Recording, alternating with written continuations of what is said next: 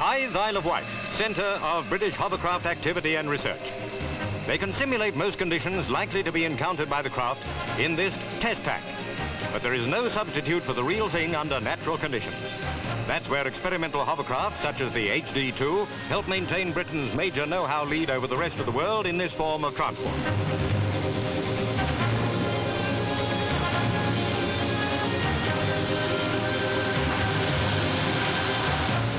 Another hovercraft test bed is the CC7. With these machines, designers and scientists can judge the performance of new types of power units and modified shapes. The call is for bigger and faster craft, but they must be maneuverable. Stability tests with the HU4 help enormously.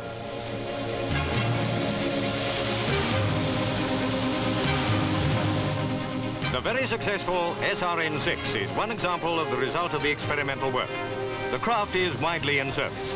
On this occasion, it was taking a group of South Africans who were on a goodwill mission to this country to the British Hovercraft Corporation's headquarters. The visitors, representing the Johannesburg Chamber of Commerce, saw construction in progress on several new machines, including the world's biggest hovercraft, the SRN4, shortly to go into service. They were impressed. Who wouldn't be?